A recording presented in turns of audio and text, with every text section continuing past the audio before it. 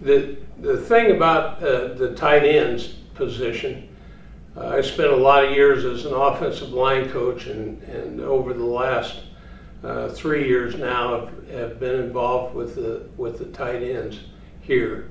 But it's a little bit of a unique because we ask them to block like offensive linemen.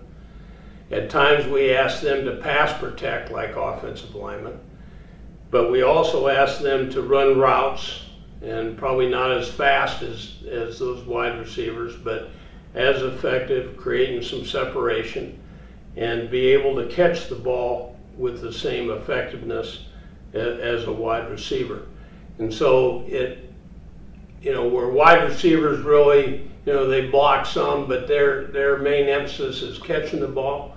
For the tight end, it encompasses all those things, and that's the wonderful thing. We're blessed in having a wonderful man in Jason Witten holding that position down. We've got backups in Jeff Swaim and James Hanna and Rico Gathers in that group that are working to become better and to be effective. At times we'll have 3 tight ends on the field at the same time.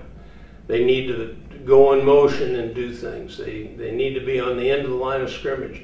So it's a unique position in that what we ask of them is somewhat unique in that they do all of those things. They move and catch. They move and block.